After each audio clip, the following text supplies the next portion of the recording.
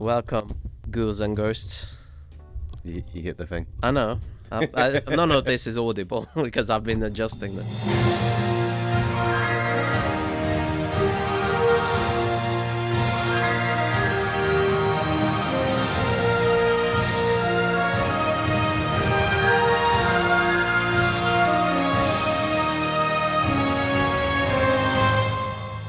Hello and welcome to I Hate Your Movie. This is a movie podcast where me and my friend Rick, Hello. we inflict movies on each other. And this week I inflicted the highest pain onto Rick. There's a movie called Fateful Findings.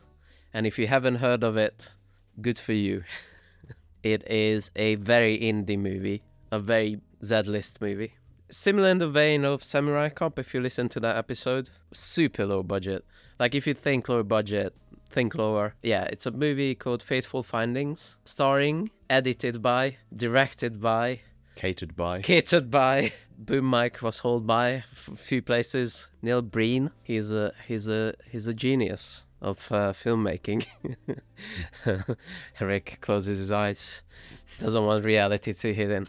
So obviously this is like a funny bad movie. I made you watch it because it's a funny bad movie. Also, I was thinking, like, Samurai Cop, everyone enjoys Samurai Cop. We can make a toddler watch Samurai Cop and they'll enjoy it. But this is more of an elevated bad movie. It's like you need to train up for it, you know? And I feel like maybe we jumped too much ahead. We'll see. But that was my idea. I made you watch Samurai Cop. I made you watch Chopping Mall. So next is... Stupid one with the hedgehog. Yeah. Andy the Talking Hedgehog, our favorite. So, you know, even off podcast, we were training for this movie. So, Rick, what did you think of Fateful Findings? Well, it's interesting in the intro to this, you said, you do it with your friend Rick, because it's up for debate. No. I mean, obviously it's funny and we had a laugh watching it, but, oh God, it sucked. Oh my God, did it suck. Is that your one-sentence review? No, my one-sentence review is, this film, what you'd get if you took Samurai Cop and took out all of the action. Okay. Yeah. More modern cameras. Not as modern as they should be in 2013, but still. Oh my God. So, what I'm more curious about than your one-sentence review is, without looking, without cheating... Okay. Do you... looking at my notes. Yeah, try not to. Okay. Because this is what I'm most curious about. Can you give a plot summary of what happens in this movie? Because I think not a lot of people have seen this movie. You kind of need to explain it, and at the same time, I think how you explain it will say a lot about you and how philosophical. Yeah. No, I'm curious because the other difference between this and Samurai Cop is very simple. Like, you see what's happening is there. But this one has a lot of, like, David Lynchian weirdness in it. Well, yeah, attempts. I was about to say, I'm all for insulting David Lynch, but this is too far. Bullshit. That's how I feel. Total fucking bullshit. I'm not, I just don't know how else to describe it, you know. It's attempts at surrealism. Nonsense. Yeah. Well, can you give me a plot summary? No, because it goes on forever, and there's so many different plots that don't make any sense or go anywhere, or they start in the middle of what should be each plot story and ends suddenly and without warning. Okay. Go on. Oh my God. Do you can want me to try and do all of the plots? Yeah, but like in a few sentences. That's not possible.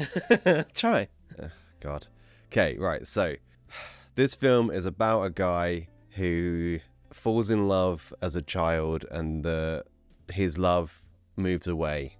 Later on in his life, he gets run over by a car and starts getting headaches and goes to the hospital. The doctor is his long lost love, but he can't do anything because he's married and unconscious. At the same time, he has a friend who is not a very good husband, and they are having marital problems. He is also having marital problems because he's struggling to write a book. He's failing to write a book because he keeps getting these headaches. Because he's not writing a book, he's actually a government hacker. Yeah, he actually hacks into governments and he's trying to expose corruption. At the same time, he then gets with his doctor / childhood love. His wife kills herself. He doesn't give a shit. The angry, misogynistic husband gets shot in the head by the wife, so the friend gets shot. All of this is happening. The daughter doesn't really care because they've got a daughter which never really comes up or goes anywhere except for the fact that she inexplicably wants to fuck Neil Breen. Yeah, just Google Neil Breen and, you know what we mean. And then the government gets on to Neil Breen, kidnaps the childhood love. He turns out he has special powers that he can walk through doors, saves her, and exposes the government. I think that was very good. Very good. Very good effort. Yeah. Thank you. Did I miss anything? You missed that the childhood friend age is slower. So 20 times slower. I've looked it up. It's in the fun facts. I can give you the exact age difference between the two. Go and have a guess what the age difference is. So, like I said a second ago, I don't know how much of what I just said is stayed in. All of it. Awesome. But there's like a flashback scene at the start, and there's a girl kid, boy kid, and they're about a year or two age difference. Yeah. And then they meet again as adults, and they're supposed to be the same age, and they're very clearly not. Neil Breen is this old man. Yeah. And guess how much younger Jennifer Autry is than Neil Breen? I read this. Sorry. What was it? 39? 32. Oh, okay. Yeah. So he aged 50 years. The lady aged 10. So this kind of gives you an idea what kind of movie we're talking about. Also, Neil Breen, he's just the best. Piece of shit. No, he's the best. He's a piece of shit. He's the best hacker. Oh, okay. Yeah. That's what I mean. Okay. In this movie. You mean his character? What's his character. character's name? Uh, I genuinely don't know. Dylan. Oh my God. It is Dylan. I can't believe I remember this. I'll tell you how you remember it. Yeah. His name's Dylan. Because when he gets hit by the car, his wife's on the phone and she's like, Dylan, Dylan. Dylan, Dylan. Dylan, Dylan. Are you there, Dylan? Dylan? Dylan? Dylan? Dylan? Dylan? Dylan? A few more takes. Yeah. Come on. Just keep going. Just it genuinely goes on Yeah. for like 2 or 3 minutes. Well, the actress thought that those are just variations that he might keep, but no, he kept it, all of it in editing. Also, by the way, for the flashback scene, it was not clear that they were friends. I thought they were brother and sister, and I got very confused when one of them was moving away because the kids' parents aren't there, and it genuinely looked like they were just abandoning their child. We've got our favourite and we're off. My favorite bit in that scene is that we see them packing, and then, where's Dylan? She looks in the distance, and where's Dylan? And she doesn't like turn away or anything. She's just out of the frame, and he just walks in. Wow, your eyesight is really bad. It's really bad. Maybe they live in Silent Hill. It's just like fog everywhere. I don't know. By the way, if you're enjoying this episode, please hit the like button. Don't forget to subscribe. And we also have a Patreon. Where for £1 or $1 a month, you can listen to bonus episodes that we do and also recommend us movies and join a great community of people. Patreon.com/IHateYourMovie. It's also in the description box. Check it out. Thank you very much. What happens? I just said what happens. Yeah, well, yeah, In great detail. that's true. I said what happens in the amount of detail that the film gives it. Yeah, an admission for you, because I haven't seen this movie fully before. Okay. And you called me out on that. That is fine Yeah. because that works in my favour. How so? You find out. Okay. Well, I have seen everything we've discussed so far. Yep. And if it wasn't a funny bad movie, I wouldn't do that. I've seen most of this film through clips and shit. You know, it's just didn't know what the order is and stuff. You shouldn't watch funny bad films on your own, because they'd be miserable. You should watch it with friends and make fun of it. And, you know, you're my friend. Well, we'll see. We'll see. We'll see what your next recommendation is. So, like, you know, I'm keeping a few bad movies just for you. I've seen some of his movies all the way through. Double Down. Isn't this a remake of Double Down? Every new Neil Breen movie is a remake of an older Neil Breen movie because he's always the world's best hacker. He always has 15 different laptops. He's always the best. His women always like moan at the side of him. But never fuck him because he can't afford that. Yeah. He can't afford to pay the actresses well enough. Yeah. Oh my god. Stoop that low. So many uncomfortable makeout scenes. Can just see the actress just kind of trying, but repulsed by him. Speaking of acting, we had a disagreement as well. Okay. Because I thought that Neil Breen stands out as the worst actor in this. And you said that everyone is pretty much the same. Yeah. I feel like they tried a little bit, and he doesn't. He comes from the DiCaprio school of acting, which he thinks that shouting is intensity. And he doesn't put any other effort in it. The only effort he puts in it is shouting. I can't wait any longer. Okay. He always looks miserable. He always looks like he's not really there. Who, DiCaprio or Neil Breen? Both. They're pretty much the same in terms of the romantic age difference as well. What else is similar? What else is similar between DiCaprio and Neil Breen? DiCaprio always gets snubbed at the Oscars like Neil Breen does. Yeah, I feel like he's significantly worse than anyone else. Even though all of them really bad, I feel like they put some effort in it. Let's talk about the real star of this movie. Sony dead laptops. First of all, I want to talk about the scene where he discharges himself from hospital and he gets in the shower. Oh, yeah. And it's like, oh, is your head still bleeding? And it's just pouring blood. Oh, my God. You need to go back a little bit for that one because that is like the chain of nonsense. that whole hospital thing.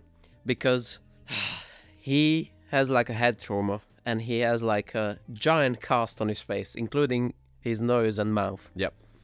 But they put oxygen on him. Over the mask. Over the mask. That's one. Second one, he goes into the shower with full mask on, Yep. drenched, and then blood is pouring down. And then his wife joins him and they just... They have a little dance. They have a little dance. Slow dance in the shower while his head's pouring with blood. Great. I like that they, even in the hospital, not just the oxygen, they have that little nose thing as well. Yep. You know, attached to nothing. Okay. So yeah, he gets these headaches. And how would you describe this clumsy universe? Everyone's a bit too clumsy.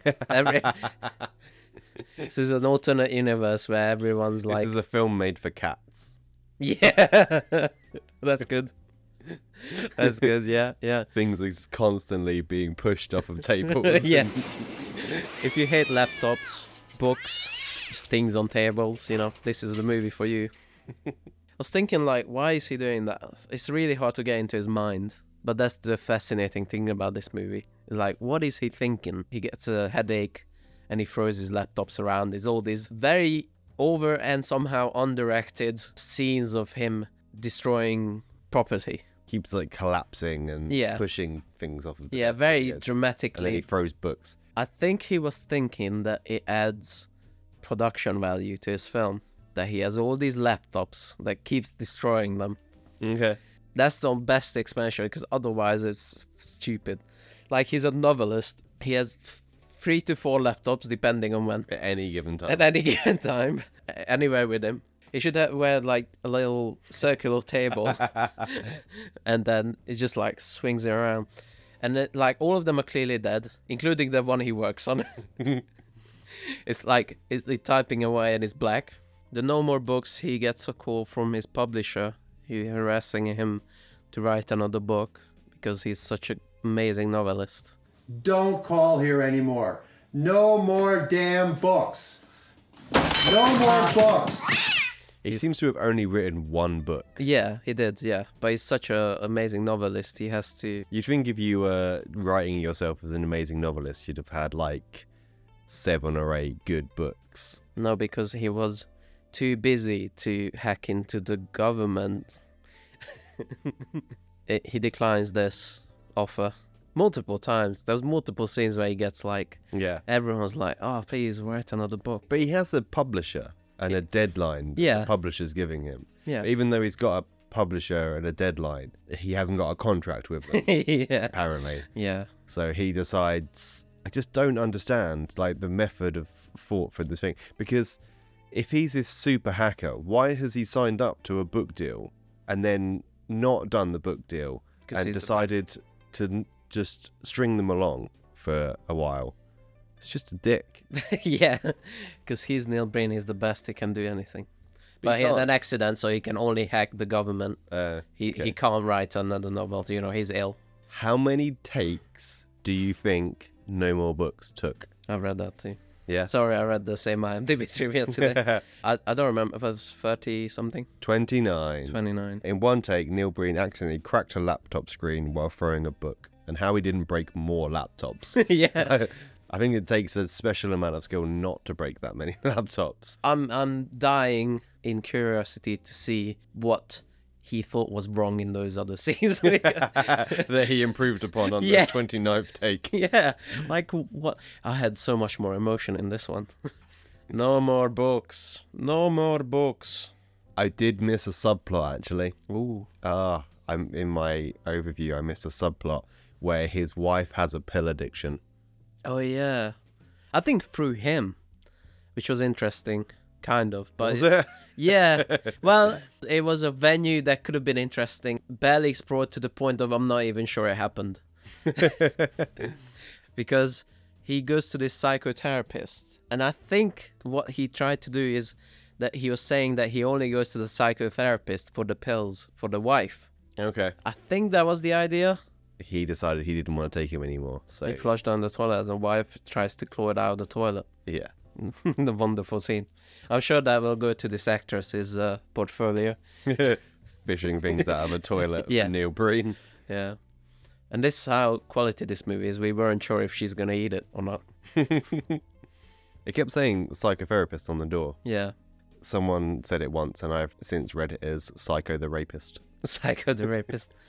He looked like kind of like a rapist, to be fair. So let's set this psychotherapist scene up, which is all the scenes are the same. That he quits on his psychotherapist. Yeah. 3 of these scenes where it's the same I don't thing. need you. I'm okay. Yeah. Yeah. The pills make me dizzy. I can work on myself. I know I have problems. No, you don't. I mean, like, the character is written perfectly. He cannot do wrong. And he goes into this conference room. Yeah. Giant conference room. Office conference room. Which, again, if this was on purpose, almost like a stroke of genius. I can imagine this scene done a bit better, and the setting would be funny. Because it's a giant conference room with, like, a very long table.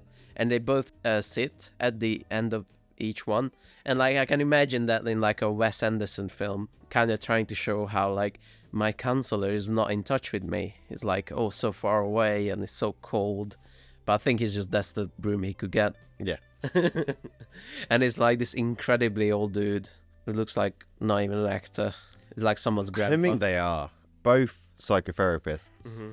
The boardroom guy and the witch in the closet The witch in the closet, yeah. Yeah. had the same surname in the credits. Oh, really? Yeah. Oh, they're like husband and wife. Yeah, I think so. Oh my god. Yeah, so the other psychotherapist, who is like more esoteric, I guess. The more holistic, I would say. But yeah, she was like spooky witch. And this movie kind of represents what men get in the same job as women get, because he gets a giant consultation room with like 15 seats and a giant table. She gets the janitor's closet. She's in the corner of a room. Yeah, with fold-out chairs. And both of them looked like too old to be doing anything. Especially her. She was like, I would put her in like hospice care. Fuck me. She was so old. She had like bloodshot eyes. She could barely speak. Do you reckon they're Neil Breen's parents? Yeah, it might be. Yeah. Yeah. I know he does get like, not famous, obviously, and not greatly talented enough, but like he gets like working actors. I know that. Like, you know, people who are in commercials and stuff. Okay. He's a giant asshole. But there's one thing we know about him is that he pays people well. Yeah. And he's like tries to keep like a professional production with like catering and shit. So, you know, there's that. Okay. Yeah, he used to be an architect, and he has loads of money. Not enough to make a good movie. Be good if he wasn't involved. Yeah, yeah. If he like wrote this shitty script and handed it to the real writer and then the real filmmaker, they could make something out of it. What I will give this film some credit for, Yeah. that it kind of shows this portrayal of couples. She's got a pill addiction, but he's trying to work through it. And same with the other shitty couple. You know, he's a dickhead. She's, you know, not particularly into anything. But they have good days and bad days, you know? Do they? Do they have good days? Yeah, they have days like where like they're sitting on the couch together, talking about like normal things, or they're talking, or they go. That was it. They go to like a barbecue, so they're having these problems. But even the barbecue is at the end is like a drama thing. A little bit, but before that, when they have like the dinner party, you know, like she's got a pill addiction, he's got headaches, and he's not facing the problems. The dickhead's drinking too much, and the wife is ignoring the kid. But they all kind of like sit around and they have a nice meal together, and you know, like I say, it shows that they kind of, it's not all kind of negative all the time, even if they are having problems. Did feel like that was the only time, and I think that was supposed to be an outtake in a real movie, because I think that was the only time Neil Breen was smiling when they were like handing out food and they were like chit-chatting. It was like, let's film us chit-chat, and he kind of maybe forgot about the cameras for a minute, and it was like genuine smiling, you know. Probably because he made the food. Yeah, he ordered the KFC. No, it was nonsensical, the relationship and stuff. It was almost like relationship drama generator. And it doesn't have to connect, and it doesn't have to make sense, but it is there. That's what took me on to the relationship thing, because there is a scene where they're having problems, but they go to have like sex in his office because they start working things out. Oh, yeah. And they just like throw a book on the floor, then throw a laptop on the floor, then throw another laptop on the floor, then throw a book on the floor, then throw another book on the floor, then throw another laptop on the floor. It's all production value. You can imagine what he was thinking this scene would be like. Yeah. Oh, they have a hot, passionate sex moment, and it's just awkward as fuck. And there's no chemistry or nothing or acting or anything. They stare into each other's clothes, and it doesn't quite work. Yeah, again, in the script, it was like she tears his shirt off completely and throws it on the ground. In reality, like she's like really clearly struggling to tear his shirt just a little bit. It's like, okay, that'll do. Moving on. What did you think about the teenage daughter lusting after Neil Breen? I thought it was disgusting. You know what? I've seen worse movies where that would turn into, no, she really is in love with me. So I kind of want to give credit a little bit. It was gross. I think if you write that into your own film about you, that you can't really take credit for that.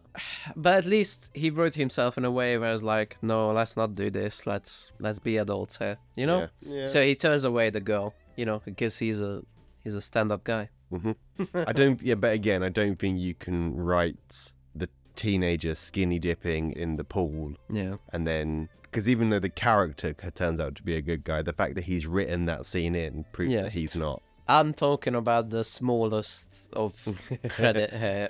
I'm searching for positives, you know, right? Some sort of self-awareness about himself, like a 1%.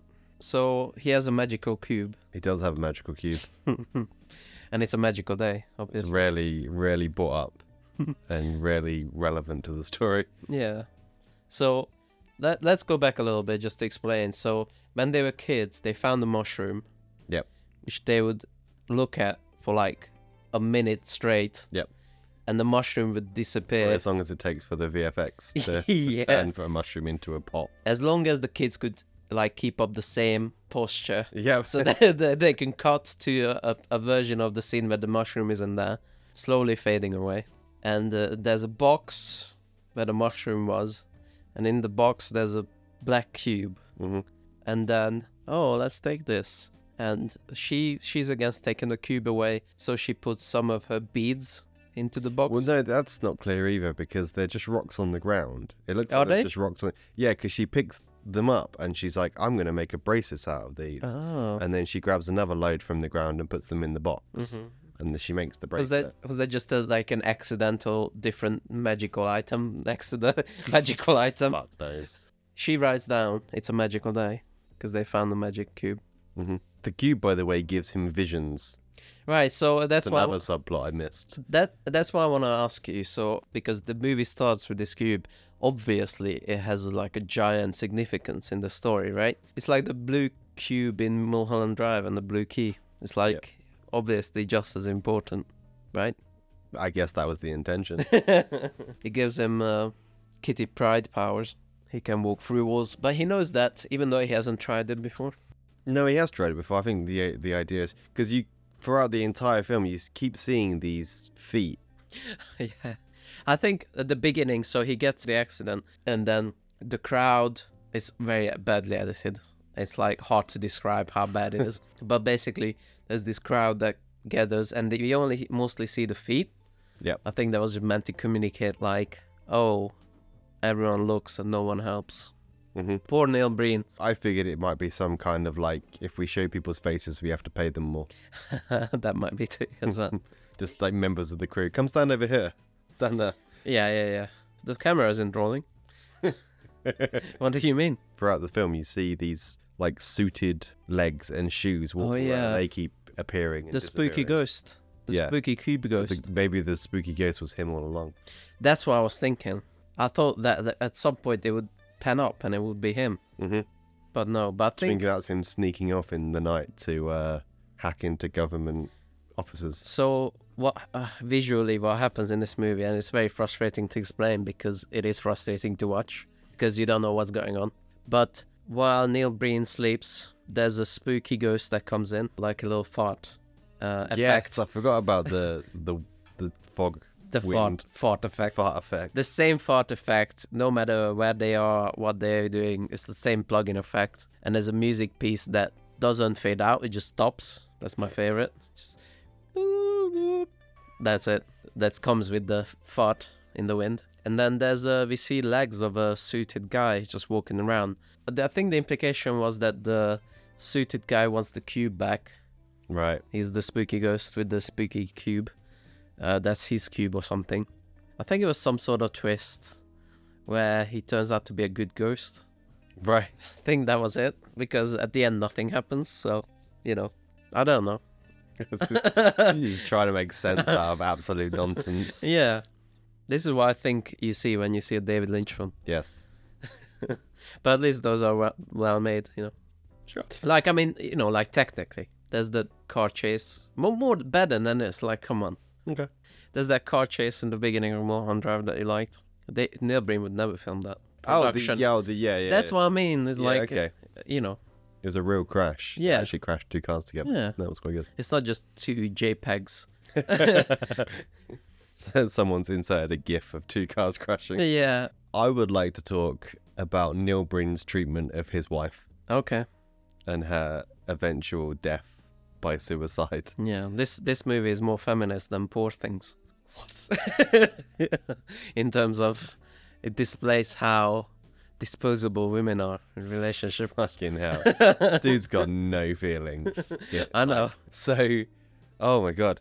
So his wife's got a pill addiction and he doesn't really do much about it. He's more like, oh, it hurts me to see you like this. He shouts at her. That's the funny thing, is like, it doesn't come from compassion. It's more like, I hate seeing you like this. I hate seeing you like this. Change now. Change now. He's really aggressive about it. In the meantime, he starts to kind of fall back in love with the childhood love, Dr. Lady. And he must have sat there with the script and gone, oh God, I want this romance between me and the Dr. Lady, but the character's got a wife. Oh, what can I do about that? Oh, she'll just kill herself, and then we'll carry on. Yeah. She'll just turn off the bed and we never have to see her again. Yeah. Spill a drink in the meantime. You spill a drink. Everyone spills everything in this movie. That's the main fun in this movie, is just watching people trying very hard to act like they don't want to spill something. It was tense when he passed out on top of the laptop with the coffee. That's the best one. That's the best one. It's so long, and then you're like, oh my God, it's gonna spill this coffee. It's gonna spill this coffee, and it doesn't. And then it stops for a bit, and he spills it. He has some perfect comedy timing, you know.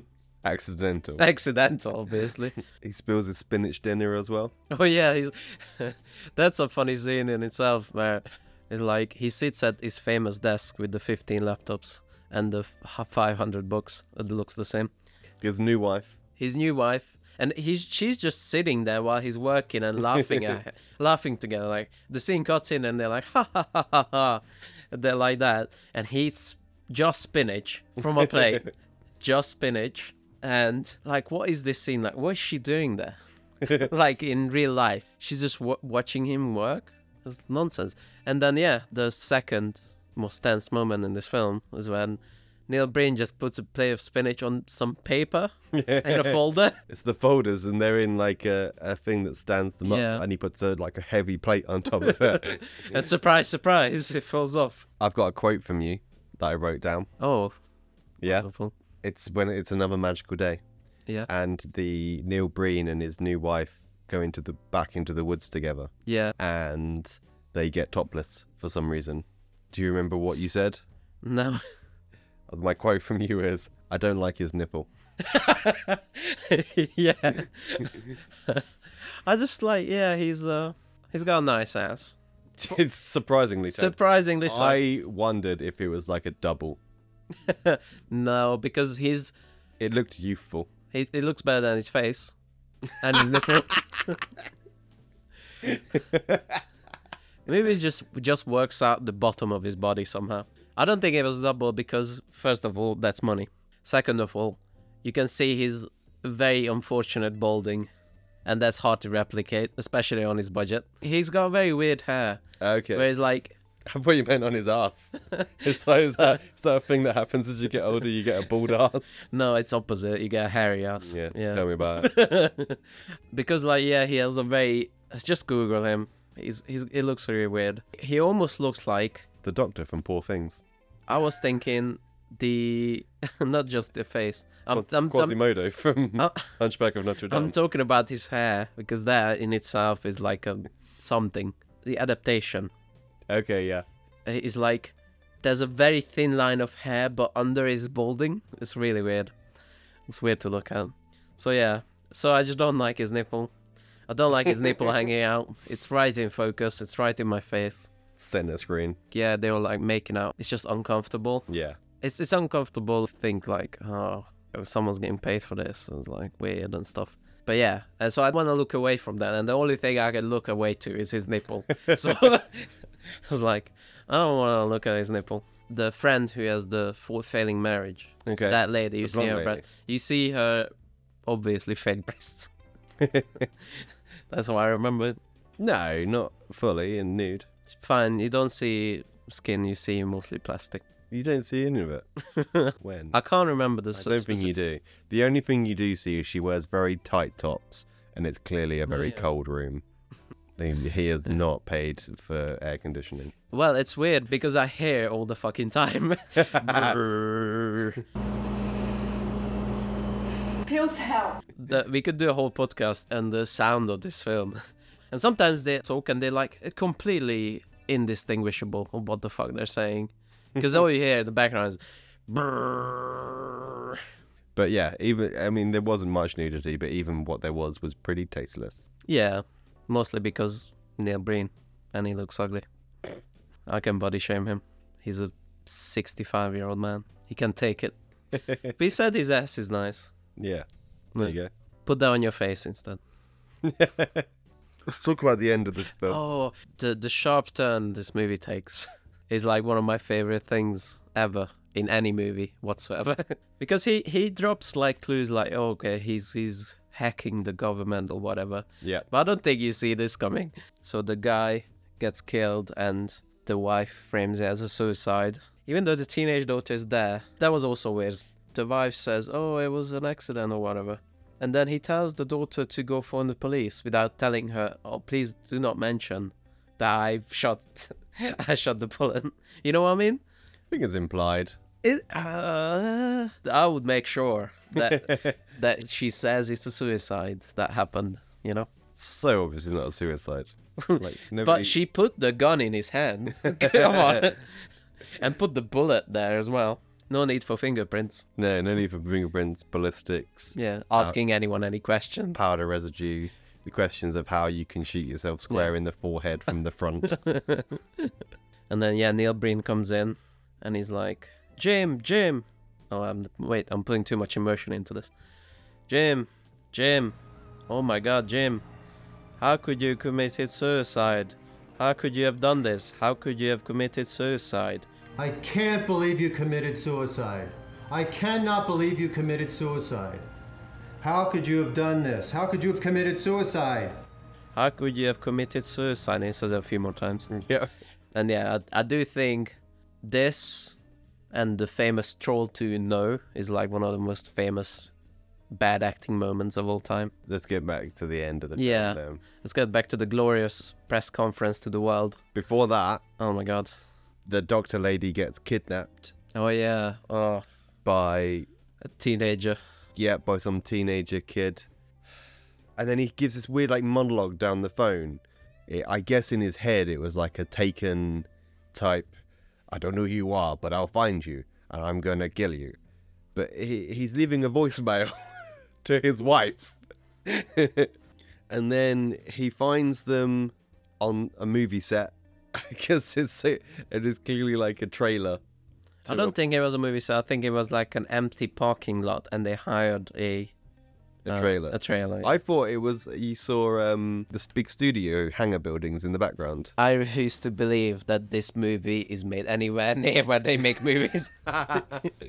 They made this on an alien planet. And this is where you find out he has magical powers. Yeah. Because he knocks everyone out, he stands by the door, and then he fades away, and he fades into the cabin, Yeah. and he goes to his new wife, Yeah. and he takes off the blindfold and the gag, Yeah.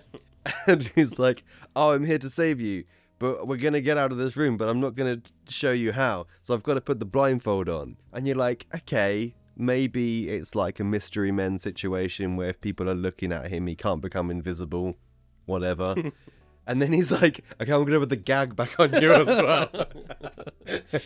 Why? And then they escape because they fade through the door. What a glorious movie. My note at this point was, I'm getting angry now. Really? Yeah. At this movie? Yep. Or me? Just both. Talk to me about the press conference. So, as you do, you hack the government. Yep. Whatever government. And big corporations. And big corporations. Don't forget those. Once you've done this, you call a world's press conference where all the world leaders / company CEOs are standing by to watch your speech. And he says that he uncovered government secrets. Yep. And they just believe him. So that's the scary part in this movie, right? Because it's all very vague. Mm-hmm. He could come this from any angle. Right, left, center, whatever. He uncovered the corruption, whatever corruption that is. While he's giving this speech, there's a JPEG crosshairs on him. Oh, yeah. Someone's trying to shoot him, and something happens, and the shooter gets shot. Yeah, and it never shows how. It never shows how. I think what happened is that his magical powers made this bullet boomerang or reflect, and that's how he gets shot. But it could be anything, really. It's up for your interpretation. The darkest thing about this is that the people running these governments and corporations, but say, this film has made me stupid. He should have wrote that line, corporations. Feels like his time. Governments and corporations, they all kill themselves. None Yeah. of them go to jail. Yeah. Here's a quiz for you. Yeah. See if you can cover all the people that die. Yeah. Now, bearing in mind, there's 5 people standing at the press conference. Yeah. 6 people die. Never explains why. So, okay, I just have to say that there's this world conference, and he says, I uncovered the corruption and the bad things, and we must fight. And he never says what was the corruption, or... Yeah. It all sounds very vague. It's kind of like grandstanding. Yeah, and we were sitting there saying like, okay, we know this already. Like, Yeah. he uncovered that the corporation is bad. Ooh. Yeah. The corporations are corrupt. Yeah, Duh. we know that. Politicians are corrupt. We do that. Yeah, obviously. He says something like, they put profit before people's lives. Yeah. Yeah. Duh. Yeah. I mean, do you live in this world? No, because he's an alien. So obviously hearing these bad news, Yeah. these very specific criminal activities, Yeah. all the world leaders kill themselves. So I think the first one is guy with the mustache. If I go out of the order, I might do. Okay. But I remember the first guy is the first guy with the mustache who goes like, I am the CEO of bank. I resign today as president of the bank. What bank? Yeah. Just the banks. I acknowledge I've done bad things. And he just slowly puts in frame he's about to shoot himself. Yes. So that's one. That's one. It's going to be out of order from now on. Okay. There's the kind of Indian looking lady. Okay.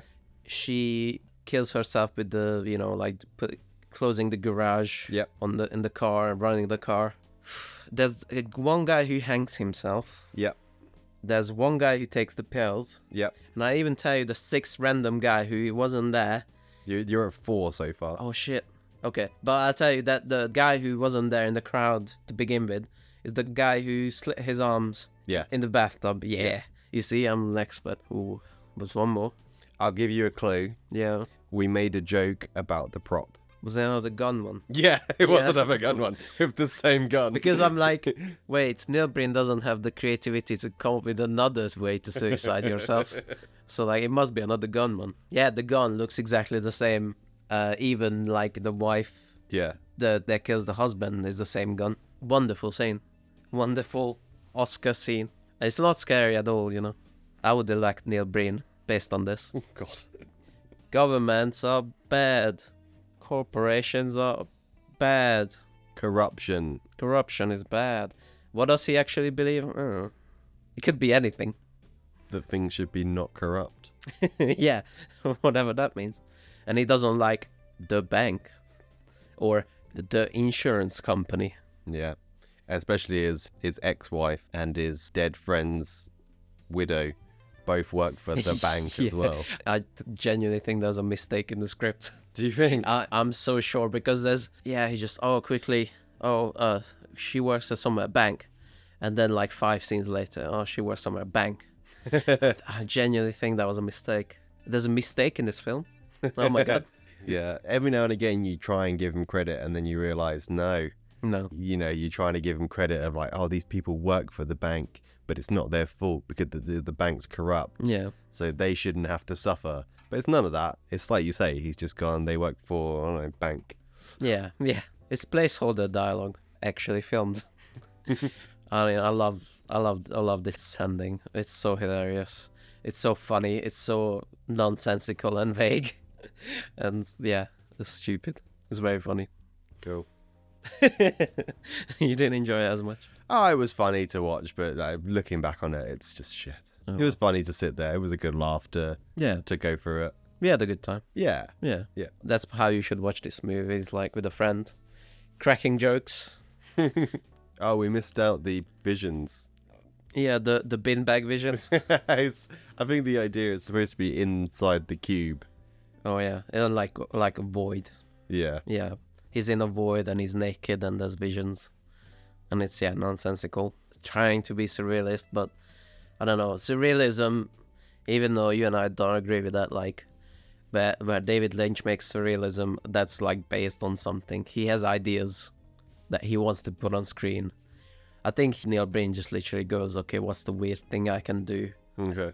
And he also, I think he thinks like this will bridge some sort of plot hole in people's minds, you know? Yeah. I think so. Instead of like exploring some sort of idea visually. So he makes this bin bag room. He hangs up all the bin bags in his garage and he's posing naked. So, are we done? Yeah, I think so. What would you rate it? 3. Wow, higher than Samurai Cop. Did I say 2 for Samurai? Yeah, Cop? you said 2 for Samurai Cop. Oh, Oh, you need to rethink your life. do. I'm gonna have to move Samurai Cop to 3 and put this into 2. Wow. You know what? I don't blame you because I keep changing your life with Keep finding new lows. Yeah, I that keep I didn't know existed. Yeah. That's the idea of the podcast. I'll rate a 7. Fucking hell. Are we going by just enjoyment only?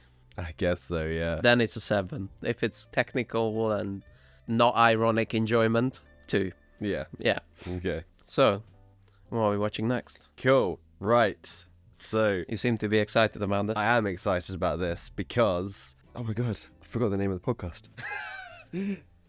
Because I Hate Your Movie is doing a sequel, y'all. Wah, wah, wah, wah. Pew, pew, pew, pew, pew, pew, pew. We forgot our podcast name. How dare you? In my head, I was like, How I Met Your Mother is doing... I was like, that's not the name of our podcast. Okay, wait. Let me think. What did we watch? Oh no, is it Extraction 2? Yeah, it is! Ah. And my admission is the same as yours. I have not seen this film. Okay, fine. I mean, there was never a rule or anything. Okay. So, you know, whatever. Jake the Rake is back. What's his name? Jake Rake? Yeah. No, his name is Rake. Rake. What's his first name? Who cares? Yeah. I hope it's better.